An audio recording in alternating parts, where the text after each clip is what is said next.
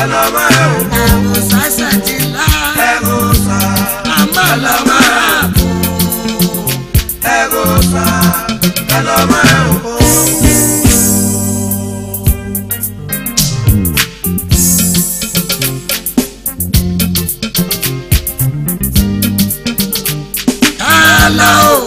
Hello, yeah. Egosa Eloma Oria yala, Egosa Eloma Oria ribula, Egosa Eloma Arizona, Egosa Eloma Sabato, Egosa Eloma Egosa setila, Egosa Amalama, Egosa Eloma Doga mama benegosa yala, when up a pepe yamago, Egosa mala ebuwayo. Doga mama benegosa yala, when up a lepe yamago, Egosa mala ebuwayo. Egosa mala ubye, amala bapa, Egosa mala bota, Egosa mala bepigaro. Egosa mala ubye, amala bapa, Egosa mala bota, Egosa mala bepigaro. Ugame mame sinu mama borio okie vame, adeguma esetirwe, urisi egbe. Deguma esetirwe, urisi egbe. Enu dona yariri na yagbe kika nu yari ele holowe. Enu yariri na yagbe we, nu yari ele holowe. Ose mega nyibe nyara sosa nera mega heruwe. Egosa mala ubye, amala bapa, Egosa mala bota, Egosa mala bepigaro. Hello, yeah. Egosa Eloma Oya yala, Egosa Eloma Sabato lele, Egosa Eloma Arizona lele, Egosa Amalama, Egosa Eloma when up a pepe yamako, when up a lepe yamako, la redo dame omeko. When up a pepe yamako, when up a lepe yamako, la redo dame omeko. Iya yere, bima erigwe ni, onagame eboba.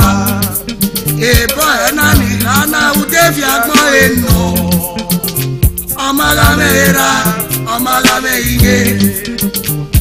Orio ya nude, orio ya nebi. Nuda ye magamera. Omalame ige. Ori mugbo, ori wifi. Leva sevani, ori kalaba. Ori swaba, ebo enani gana. Ebo enana bega yo pakpalwe mwina wedo. Runde na ya agbona eni. Runda bani ena so ana je iswa nemi obo wiebie. Iya je iswa nemi obo wiebie. Ana le ra je useredo usebikwe. Ebo na masai na kota. Runda ewe go sala ona atu akoeria. Yes. Edanara giwo. Imwina Norway izogage wata. Imwina Norway izogage wata. Iyawe governor no ibari eba ebetani. Iyawe governor no ibari eba ebetani. Iyawe wana koma no ibasi ekubo. Egosa mala ubye, amala bapa. Egosa mala bota, Egosa mala bepigaro. Ibugame mame sinu mama borio, ogie fame. Adeguma esetirwe, where is yegbe? Deguma esetirwe, who is yegbe? Enu dona yariri na yagbe kita, nu yari ele holowe. Enu yariri na yagbe we, nu yari ele holowe. Enyi beni ega sosa nera mega heruwe. Egosa mala ubye, amala baba, ego samala bota, ego samala bebigaro. Ela o ye o. Ego sa, ela vai o. Sabato lele o. Ego sa, ela vai o. Arizona lele. Ego sa, ela vai o. Ego sa sentila. Ego sa, Amala vai o. ego sa, ela vai o. When I go back, yeah, my boy. When I go back, yeah, my boy. When I read those time, yeah, my boy. I go get my baby. Who got working? Who got winner? I have myself a book away. I didn't know he had to come and I way sway. Over when I go. Okay, father.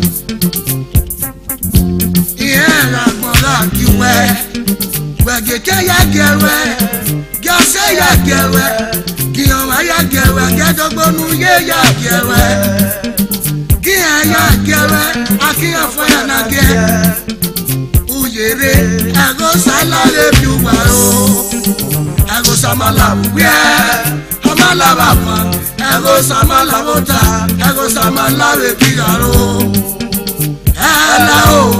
Hello, yeah, Ego sa, ela vai o. ego sa sentila. Ego sa, ela vai o. Sabato lele. Ego sa, ela vai o. Arizona lele o. Ego sa, Amala o. ego sa, ela vai o. Wagala to ebe, wagala webe, wagala riyo bonebe. Awe mama no gbọmọ sanyo ibo. Mando samu wana, no ye geu ya siendo naria. Ebe wakaje nya, Tele, wari abago. tele.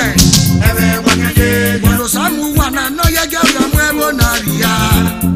wari abago. Mando samu pona, no ye geu ya siendo nariyeke. Ebe Mando samu wakaje nya, ponu wane. wari abago. Emana ne yo bore, dele nu warita. Ebe wakaje nya, Wawe brother o, ega o. wari abago. Tele. Ebe wakaje nya, Ebe wagela ye o. Tele. wari abago. Tele. Ebe wakaje nya, Ebe wagela ye o. Wani nyunyi bebe niya. wari abago. Ebe wakaje nya, wari abago. Wagela to ebe. Wagela webe. Wagela riyo bore ebe. Awe mama no gbọmọ sanyo ibo.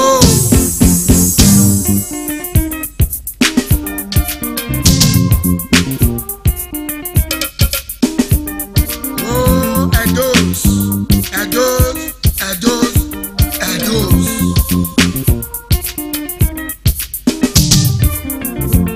Eli no wasima nunu no zadori yeke. Kagarade. Mene no mama gbe dogbe. Dogbu waso udiani no yuwani. Emena ni akwa kana. Yo wasima ni riedota manunu no zedo no rio riedone.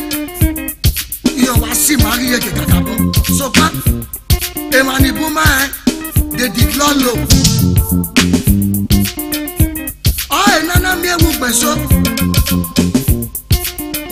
imeso na arupone ona obiedo ipe oni ezedo ruda oma honori yobone obiedo wago gbeso agakwali winare agagwali yobore ayerina awasi mariye kekekabo rudona rudi ama oni ari yobono obiedo ni Yedo ya giau yovan. Ate ane yo bore awe giau. E brother agwali winare I otene imina government na hi EGIAU sokpa ọ̀rọ̀ òbígbò EGIAU ọ̀rọ̀ òbí Yorùbá EGIAU ọ̀rọ̀ òbí Hausa EGIAU ọ̀rọ̀ òbí Ẹ̀sán EGIAU ọ̀rọ̀ òbí Ẹ̀sàkọ̀ EGIAU sokpa ọ̀nà ìkàrí ẹ̀tọ́ náà wọ́n bí ẹ̀tọ́ ẹ̀họ́ ilé position ẹ̀họ́ EGIAU ọba gbogbo n'aba wíwé fún ẹ òórùn ta erin náà ọ̀nà símà nílé kìkàkà bọ̀ oṣù ẹ̀wà níwọ̀ ẹgbẹ̀rà yáyùnú kẹsọ̀rọ̀ èso nọ̀rọ̀ yáyùnú káyà kéré bọ̀ ọ̀gẹ́gẹ́ n'asọ̀bọ̀ wẹ̀ kúnyì rẹ̀ náà nẹ̀dọ́ náà mẹ́kẹ́ náà máa láhùn dáhùn ẹ̀rẹ́ EGIAU náà dé wà hàn. Wamana so baba nu wahia na diarie wani yeye anye kunyi na hia kala na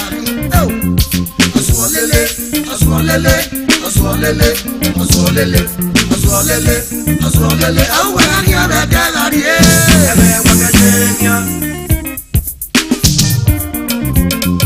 iwo bi ejo so arupo upo pataki le de police eto kuye so weekend Taye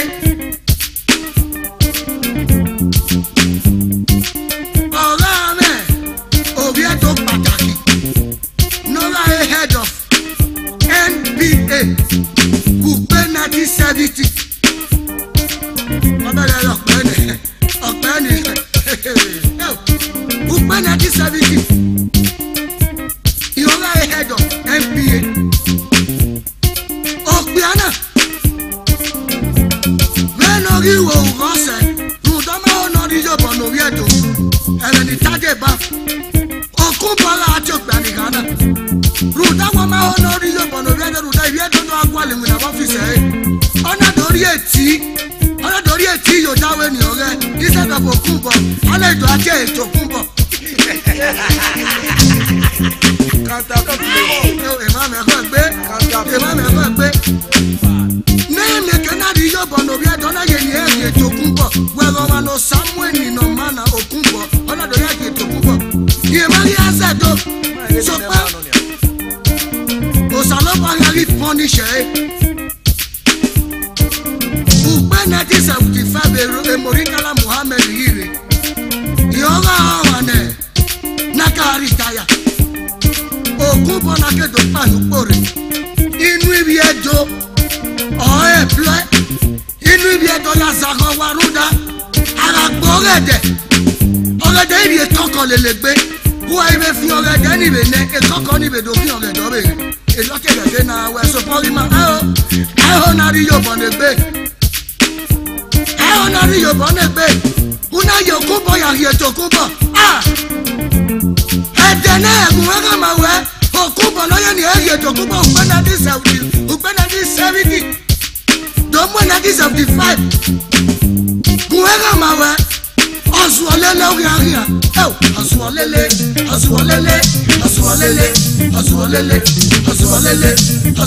Au uyaria betagari. Uawoge tabele ni tana. Uarie rando avenue. Akele besurulere. Uya never ni wina upen 1970 to 1975. Kenari yobo no geto ona yokumbo ya yeto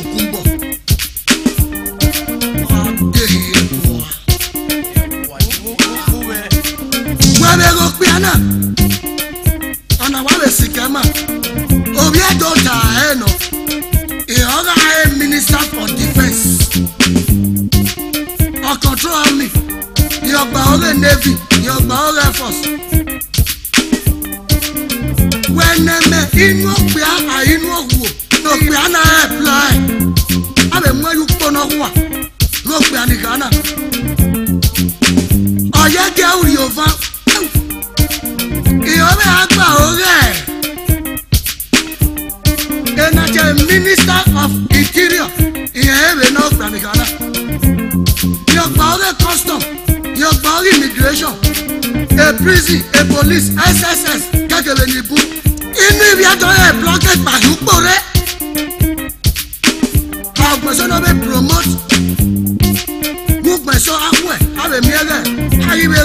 Tony Wupo. Ona EGIAU yofa. So pokpe ni Ghana ni ya. Amune somebody lelo we mu ya here. A street in NOWAMAGBE. Pokpe na ni Ghana the limit road oye. Amare megbe ba. Amune somebody lelo we mu ya here. Pokpe ni awa fi akpare ya na government do tai. EGIAU yofa mo para e. No abe ma. So pokpe no. Woman a fi we dia. Enu ahia lo ke jari na hi. Aswalele, aswalele, aswalele, aswalele, aswalele, aswalele. Au we ahia be jari e. Now, wabe go we dona. You are head of police affair. Head of police affair. Obiedo era no obiedo patatu no sedo. Obiedo or employ or not promote. Near Yawena, you know who Obiedo be winner. So far, every man let Inspector Apuri Merire. Ona doye vanye you dure. Ona ya video where ya the police. So continue no ga Obiedo. Obi who dey okay. Dem no say you. Near ya employ Obiedo. The police are not Uponia. Of the making most of them commissioner. For where you know who and the boat. Ona our bele wana. Masete na chasaru. Owa ya wa. I'm okay. Friday EGIAU. Wa. Oh. So peri ma buri merire. Ona ye ba nyanyu dure. Ona ya kunye bi ya police. Ebo yo na lago da bi ta yo na lagi yeke. Gwega ma wo teme. Woman a fi we dia. Ogo wetie police me. Ogo wetie sogia me. Ogo wetie lawyer me wo na ri ko we ya tie. Aswalele, aswalele, aswalele, aswalele, aswalele, aswalele. Au we ya be galari. Now, wabe go Obiedo pataki na. Ihoga a head there. Federal Civil Service. Obiedo Tarano. Inwe Permanent Secretary. Eri Muyupo. No sedo. A federal. Bena. Awokiana, you are installing one of your federal. Inwe civil servant or he employed. Okay, do retire. Mami no pano. Ona EGIAU yari over. So for all people no Rausano. EGIAU.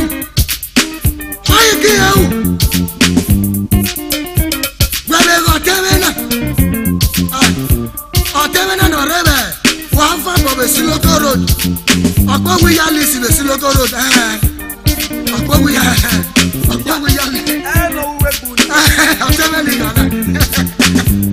You are head of NPC. Obiedo Tarano. In Obiedo. Okedo baye bare. In Obiedo employ. Ona EGIAU yofa. Ibu iduniera ayeniwe. Wafa bobe Siloko Road. Akwa we yali sini. We are here libayi. Amegala na EGIAU yofa magi tola iso for big boy osano. When I say a head of NPC iye. Amari atama wageri ani na mi. So for here, ona EGIAU yofa. Na ba ri go boy. Omuwa na yari. Muwa muwa. Woman a fi we dia ni tadeba. Let it katasi. Aswalele, aswalele, aswalele, aswalele, aswalele, aswalele. Au we ya be tagani.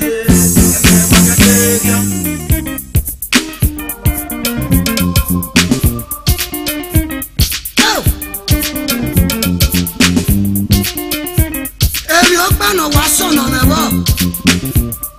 Emi opano kaka wa sono mebo. Obiedo iwa arupone. Oh, political power now. Oh, it don't do it yourself. Do ya go. Oh, yeah, we ya. you put me there? I don't know you, but I didn't know about we are. Now he put me there. Who can walk on my way? Who are a politician? Who are a politician? Who are Luigo? Who was okay with me? Osalo Baji wa Boruda. Who walk on Luigo? Ewame Luigo no man. Ona be akiudo. Una do yo uma. Edu ekinibe. Osalo Baji wa bo. Oye be ni meneno NOWAMAGBE iye ni a. Ìpẹ́jọ́, ìyá ẹ̀ ọba, ìyá ẹ̀ bàbá, ìyá ẹ̀ gọ́vnà, ìyá ẹ̀ president, ìyá ẹ̀ wo ìbò. Ẹ ti pẹ́ egbe, ó sàlópa yí wọ̀n bọ́. Ọ̀sẹ̀ wà náà mi ẹ̀wẹ̀ ẹ̀ tí ní sàlópa rí èmi, ìyá ń rìn náà ẹ̀wò mẹ́nà. Rúdọ́nà, ọ̀kẹ́kẹ́, ẹ̀gbọ́n wà lẹ́nìá, lọ sàlópa yí ìyá ọ̀bọ́n náà arúgbó ẹ̀bù náà ìdúnwù yé. Ọ̀kẹ́kẹ́ ni ìdùnnú yé àfíìlì wẹ̀.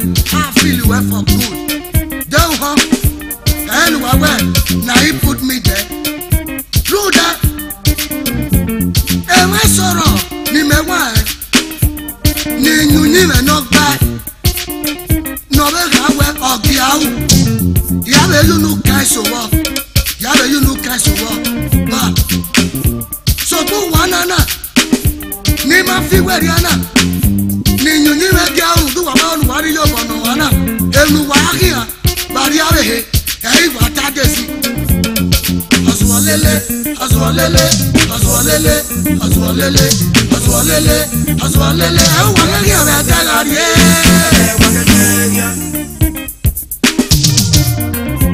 wani EGIAU wani betawe ọmọ no sayo bora bo wa yiduna ye Amangurukpae Oriese Ejogonaye Abiariano Eupana Yowa Onaze Nera me iyayi No ye fiona yi Osaloba ye obo Yena bedo ye mani bobo Abi yare Abo sari obie Have a big joke. Ni buya fe dega mabe mabe ya yiniki beno basu ame goni obe no awere gbe mabe ke no ye so patode rudi yaji bati egba ni ari awe mi egba family mami na alawo da ro EGIAU omawu oh be ya go tele na yele Honorable Matthew, it was a game. No, Upano Yere, Okuja sit, Bobo, why you sitting in EGIAU weather, and Anatai, Second Road, Analikin a better, only made that body. Waku Borodi Yasama Banokere, Anatai, and a few bayo. Yes, I love one. EGIAU, Amawu. They were more than Saddam and Tadesi. Those are your mother, a bunny and a again. Why can they on a babu and a again one? So that at the Bunwaya feel what for it. Whoever my way, Honorable Matthew Novi to a game. A lucky day, good luck, Jonathan Mirabona. No, he has super policy. A lucky Mirabo, Nigeria, no, he has policy. Who am I? Now, you go Ama, where they know NOWAMAGBE, not the music, not sing one. I don't know why you have found the limit road. Or hero, Panora, Revayana, Munia, Honor Yatino, Honor Yam with transform of monkey do no ye. So better now, Hibo. I will run at a stabilizer between no Pogagi. Erimemia Agani, Erimemia Agani. They were hot. I want a Bogato and a fair. I want to buy you so much. Yes, I can again. I hope I have your work. Nine of them were so you for that. Why you go, you ikweza do wa le kena ri yo bo lo bi do wa ifi werie wa fi werie wa ma na fi werie ana mu wa na Asolele, asolele, asolele, asolele, asolele, asolele. Awa ngebe delarie. Ona muyupo, na yage uya mwe naria. Wadi ababu. Eme wakajeya. Tele tele. Wadi ababu. Eme wakajeya. Tele tele. Wadi ababu. Eme wakajeya. Agaga to ebe. Agaga webe. Agaga riyo bonete. Awe mama nana goma sakebo.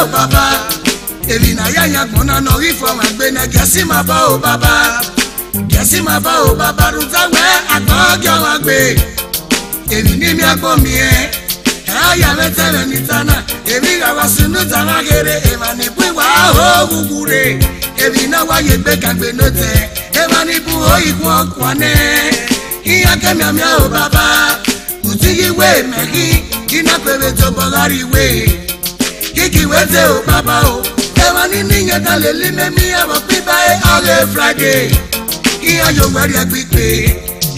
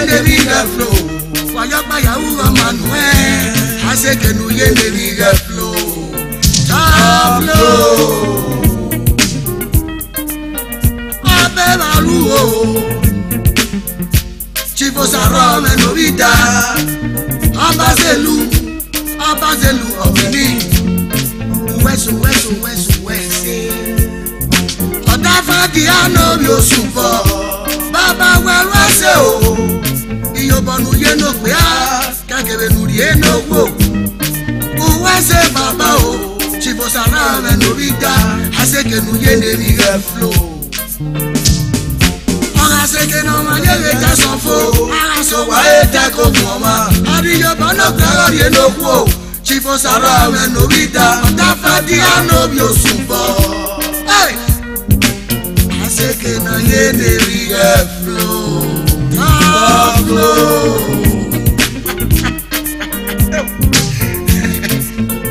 The upper cell of Benin Kingdom, Chief Osaro Ida,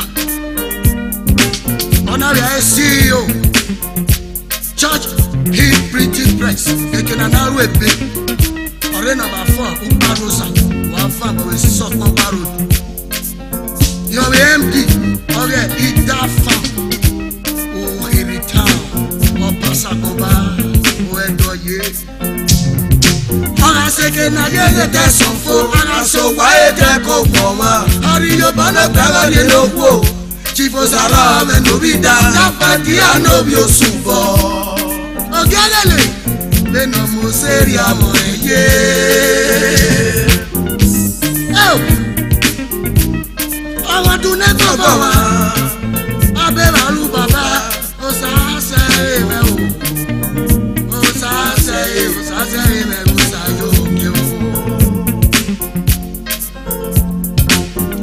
Konoda meresia iguwari opa osase emelo sayoke etunegwe nora me o abe aru baba o agige bugbe agige ọgbà eni mari ne daro se ori yo bane te ori yo bono se ori yo bane dogono ye osase emelo sayoke eya pon loro wa aseke ni ege ne mi ga flow. Aseke no yene river flow, flow. CEO, Yoge Hotel, Oluku. CEO, Yoge Estate, Oluku. And MD, Yoge Hotel, Yoge Town.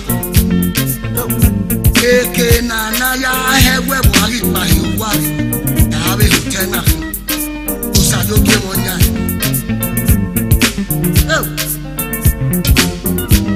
agbo baga eni boge jebi ma usho bafo la coca no se ve uwesu wese biyo bonu ni mani gbago pe ma ba la coca wele no se ve uwesu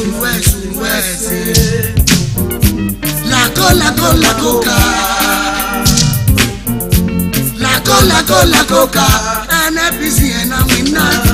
La coca, Abema Roseve, Haseke Nuwe, flow. Kayamata Bobagero, La coca no se ve. Resu, Senuruni Mani Baga Pemaba. La coca, Asowa was evento. La coca ne baba.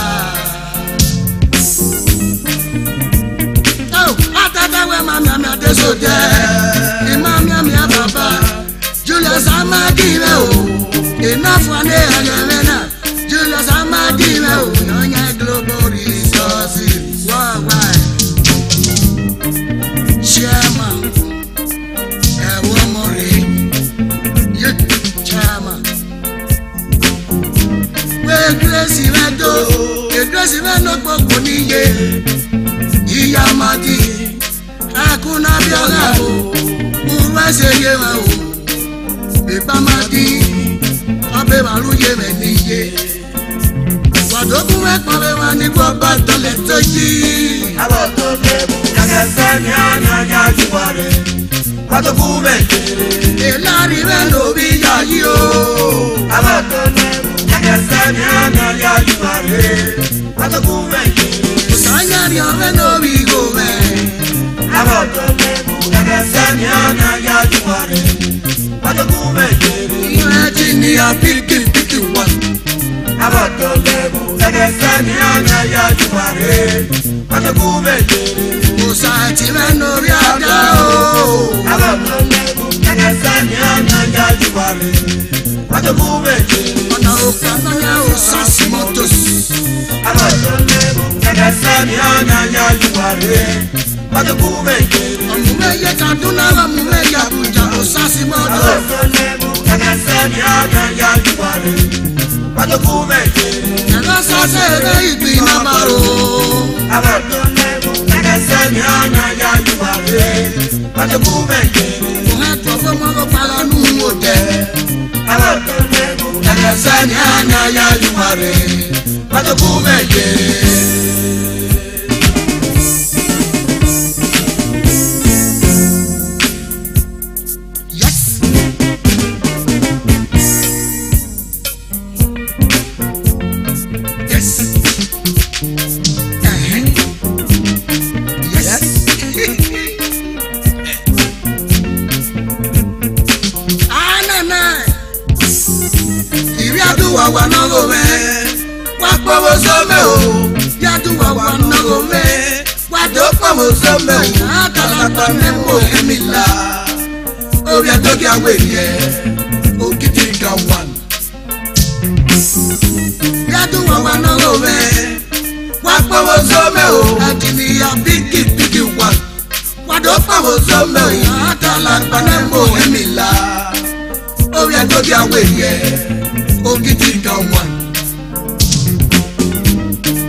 Ozo no sebe na weni ekweni emwe Ola yupo ya bala menya kuta Bena bala menya kuta se Eja sueri yi Awa Fieri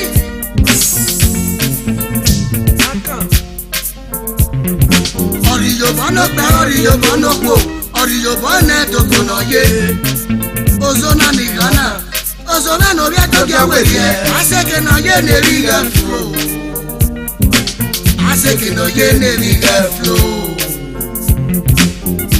Ibi adu wa no go me Wa po zo me o Bia du wa no go me Wa do po zo me o Ya tala pa nembo emila O bia to bia werie Iyo gidi ka one Imam ya mi asere na o Ambassador Wesley Wesley me no ga soro Ogaruki Ambassador of peace Abera lo se me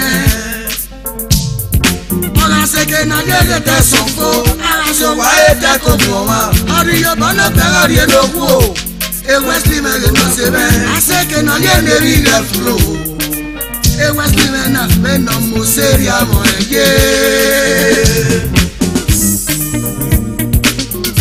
Chema Wesley Hotel Orahi obare Eke nana ya dole gbe ye no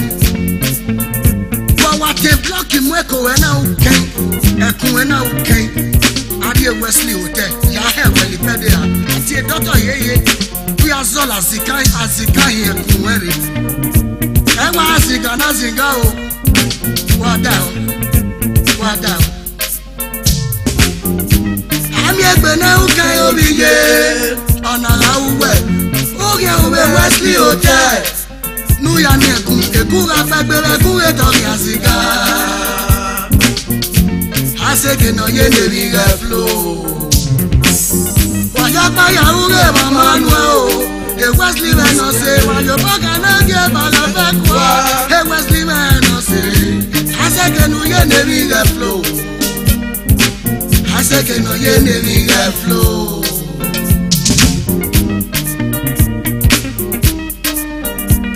Yo Dola elo mona mo say Ipo mo same Obi ase mo tame Ni maya elu kwa one Abela lo se me o Ikosa Asemota me no se mena Wayapa ya uge ba manwa o Wayobo ka no ge ba lo fe kwa Ruda se ke nu ye ne ri la flow Ikosa me no se me O ya asemota me na elu kwa Ye tiri apa of the universe Oh, it was a young Ukua printing press or Opus as a Wava Sablero. He's a robot. Or your bonnet, or your bonnet, or your bonnet of Bonoye. I say, can I get a bigger flow? Ukwamere no say the theory of the universe. Oh, piano go no way I cook with my friend. Oh, Atobo, if you pay yaki, I do pay na I take mama. Oh, ya take me out. No, if you pay no pay, I take me out. So, Wonder. I say que na ye te sonfo. I so why te ko mama. Ari yo bana kala ye no wo. Ukwamere no say I say que na ye ne riga flow. I say que na ye ne riga flow. Ukwana, you are a theory of the whole universe. Oh yes, a theory of the whole universe. No, that's the new name. Even an abata no masabata, destiny e bagwa until say no guy. Destiny e bagwa, that fe na tiano yote. Oh, why? Every knock me money do what ye. Destiny e bagwa until say no guy. Destiny e bagwa, that fe na tiano yote. Wesevi yo bonu ye nedo Chairman FPK Ore number 23 wa Jesu waro GRO Wẹ́rí ẹmú mọ́tò náà yárí èmi Gbẹ̀sọ́ náà yárí èmi Ọ̀ ẹ̀tú rí èkó orí Kaduna orí èkènà ilé àrí Àrí FPK number 23 wa Jesu waro Oh, desktop holdings FPK ìròyìn I say que na ye te sonfo. I say why te go mama. Ari yo balo kari no go. Destiny rege bagwa wata fe na dia no bioke. Na dia me no ka. Na dia baby. Wado go wek ma we mani papa to let yi. About the level that I said na ya you want. Wado go be. Ni talebo na mageburia. About the level that I said na ya you want. Wado go be. Anta talebo na bogali yo. About the level that I said na ya you want. Wado go be. About the level that I said na ya you want. Wado go be.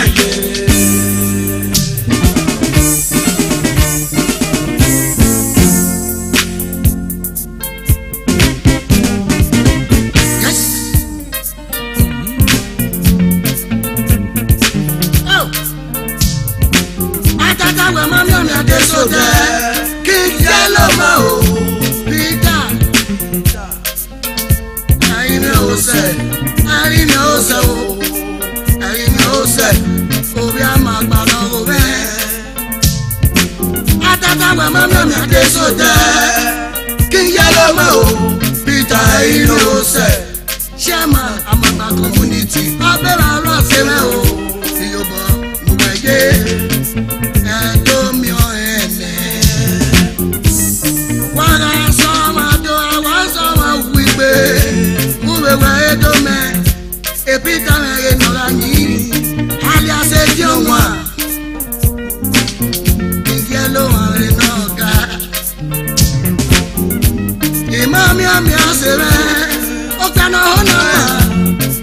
Mr. Obosame, Obiosa no to, Uwo dokere.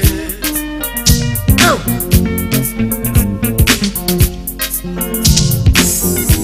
Obosame le naga, Obiosa no to. Abe maro seme o, Obiosa no to. Ota famille de no biyere. I say que no ye ne bige flow. I say que na ye te sonfo. I so why te ko mama. Ari yo bana kari no go. Obiosa no to. Ota famille de no biyere. Uwe se o Obosa,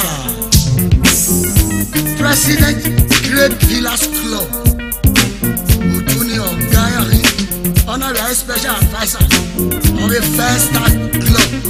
No, Obosa na Obiunwo de Okenayeno. NPC depot bini e ona fiae wa ya wa be wa lu ni ma be sueni ave mo ko ga na awedi wa be wa lu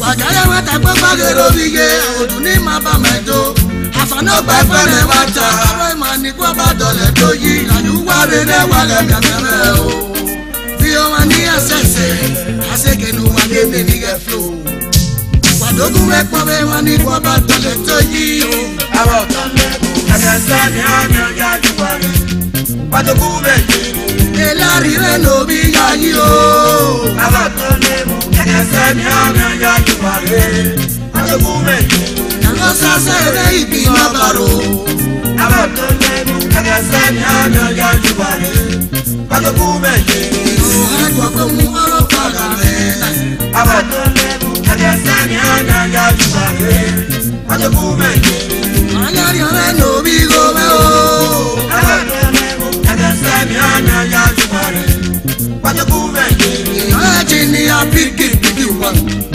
abo to le ana sa ni ana ya ju wa re wa dogun me o sa ti no ri ada no ki abo to le ana sa ni ana ya ju wa re wa dogun me yo e papa with the smile abo to le ana sa ni ana ya ju wa re wa dogun me omuwe ye kaduna omuwe ya fuja o sa si mo abo to le ana sa ni ana ya ju wa re wa dogun me e la ri re no bi ya ji o abo to le ana sa ni ana ya ju wa re wa dogun me agba tole bo ne bo gali o abo to le ana sa ni ana ya ju wa re ayo gbe o ayo gbe o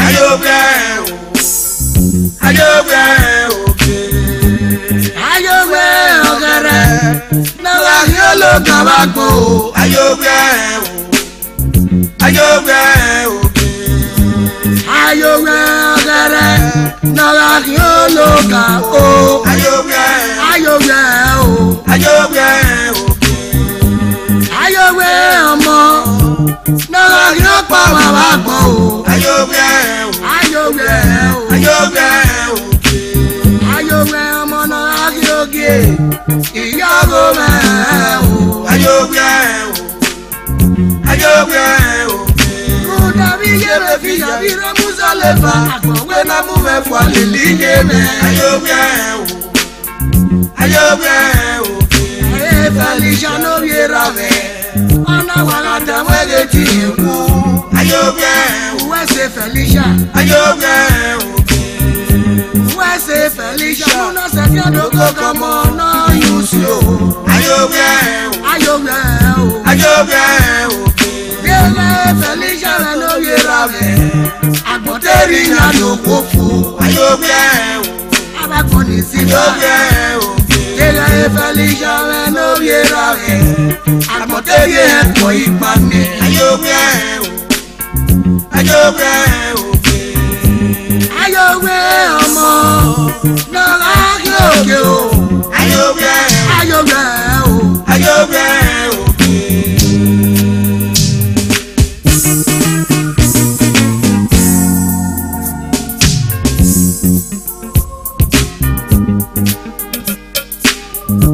Felicia no viera bien o. Uwe se Felicia no me guasa. Ese me do pon we. Nuna se ke do ko como no yusi o. Imam ya o oye. Otaja wa se ki na mi amyuko. Felicia na me guasa. Iyo sunogun, iyo saeti, iyo sawonyeme. Imam ya miega nuna galuinya yomunu. Imam ya miega na ya kuwe Yesu kure nuda umwamore. Imam ya miega nuna mumewo boya gakwe fieba. Imam ya miega nuna gizi ya goma ya moba.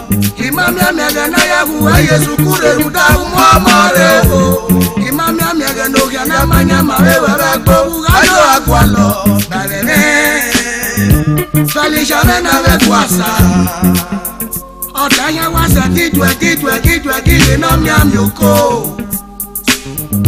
Felicia vena wekwasa o. Kwa mamie Felicia na Obiera ve no, así que pasa na owae. E master ve no, ve no e master ve. Eria orwa bendigo.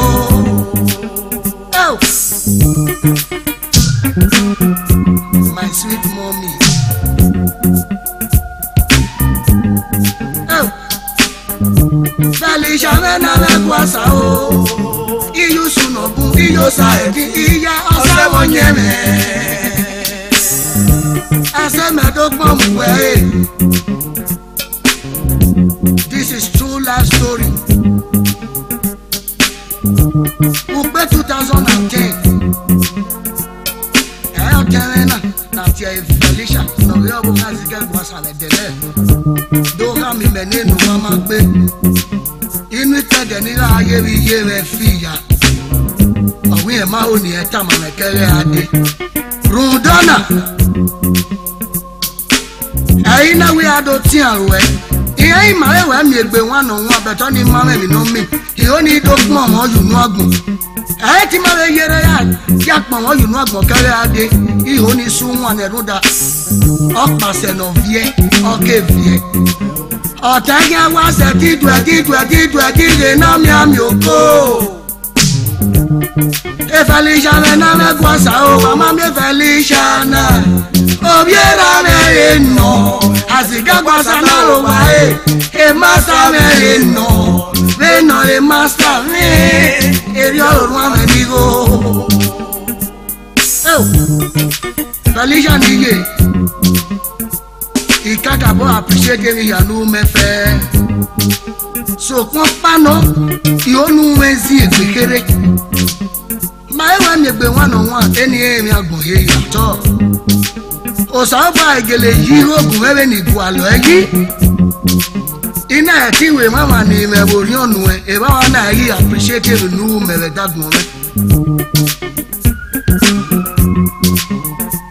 Deun honia. Usi egbegere rudawe were expenses no wan mi. O akpolo se iro na mi. Ese na onegbe ndo ye kere rudona ayi ru me na gefe kwa ya na surprise we for it. Oh yes, Felicia me na me kwasa o. Ase me do pa we Felicia imamia mi aye. Otanya wasa titwe na miamyoko. Imamia meganu na la luinya yorunu. Imamia meganu na disi ego ayo obo. Imamia meganu na muwe bobo ya la gbe bieba. Imamia megana ya guwe Yesu kure ruda umomore. Imamia megana ya guwe Yesu kure ruda umomore o.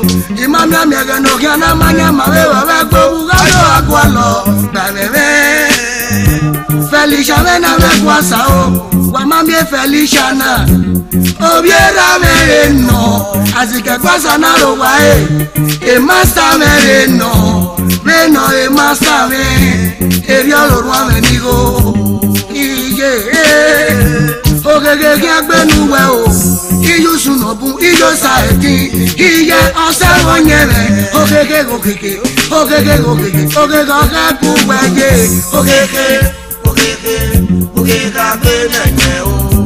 Joseph Fiana di walare dogun egbo gege niye me. Felicia me na kwasa. Anyela lagi ni gbo gege na o. Oh. What's the Felicia Luna said ya don't go come on no use you. Let me give this song to our great mother,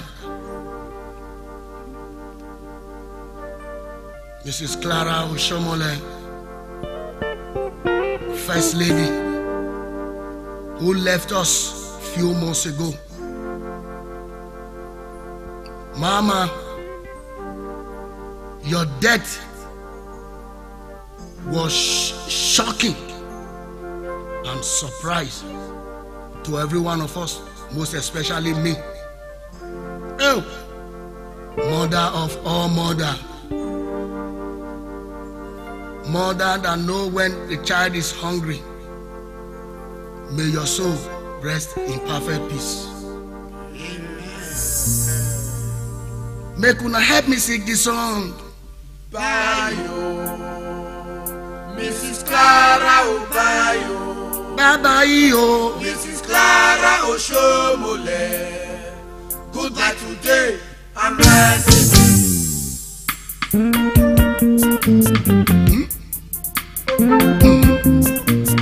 Yes.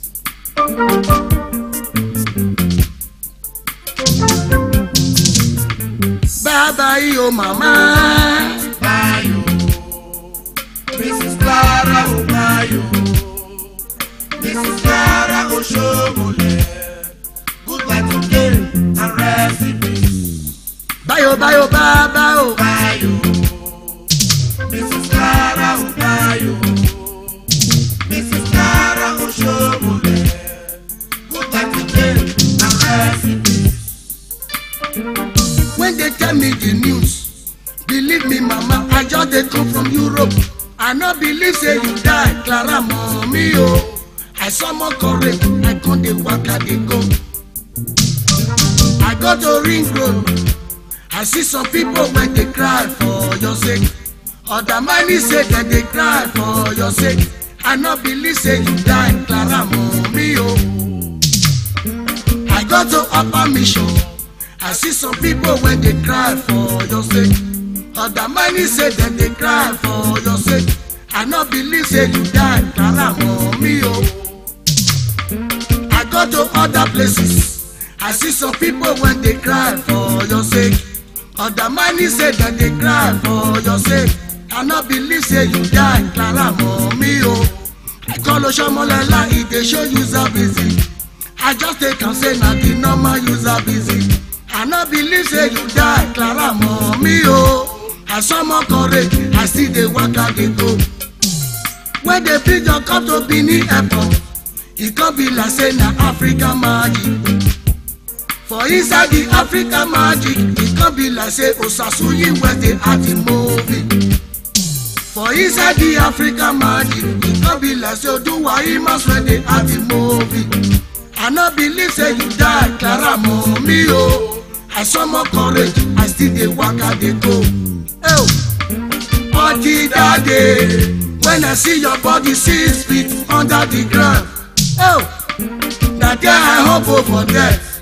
I compose this my song for you, mama, oh. Oh, Clara, oh, party that day, when I see your body 6 feet under the ground. Oh, that day I hope for death, and I compose this my song for you, mama, oh. Bye bye yo, Bayo, Mrs. Clara Obayo, bayo, bayo, bayo, bayo, Clara Oshomole. Goodbye today, and rest in peace. bye bye yo, mama.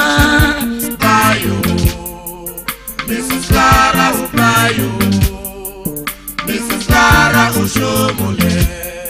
Goodbye today, and rest in peace.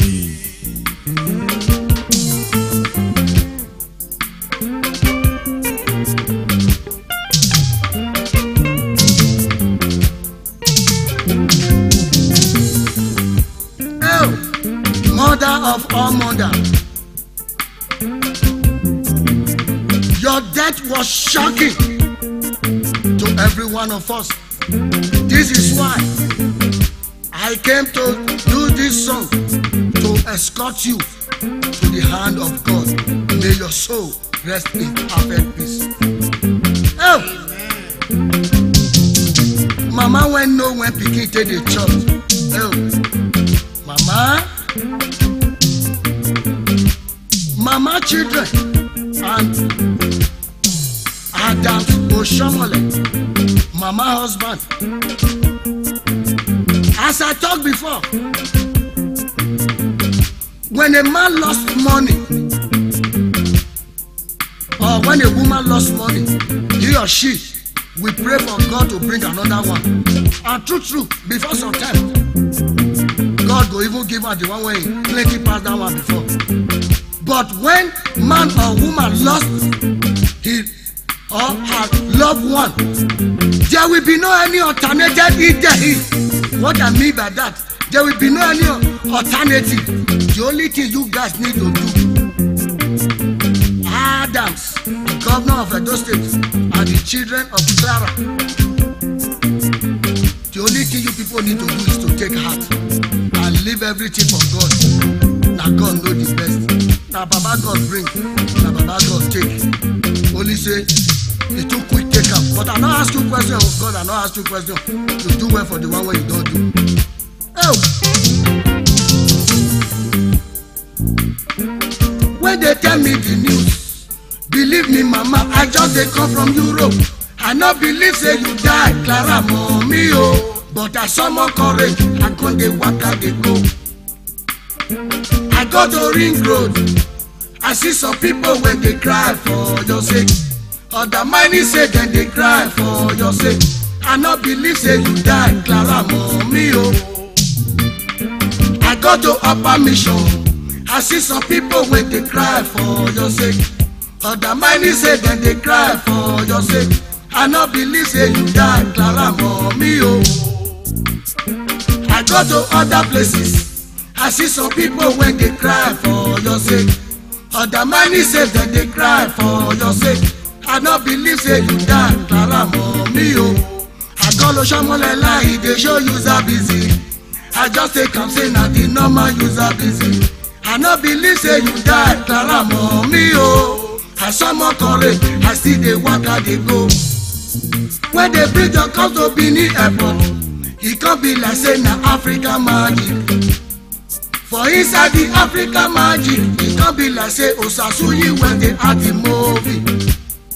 For inside the Africa magic, it can't be like say Emeka Ike they act the movie. I not believe say you die, Clara mommy oh. But I summon courage, I still dey waka dey go. Oh, all the that day when I see your body 6 feet under the ground. Now there I humble for that, and I compose this my song for you, mama oh. Oh, all the that day when I see your body 6 feet under the ground, mama oh. Now there I humble for that, and I compose this my song for you, mama oh. Bye bye yo, oh. Bye you. Mrs. Clara Obayo, Mrs. Clara Oshomole, good night today and rest in peace. Bayo, bayo, ba ba ba ba ba ba bayo, ba bayo, mama. Mrs. Clara Obayo, Mrs. Clara Oshomole.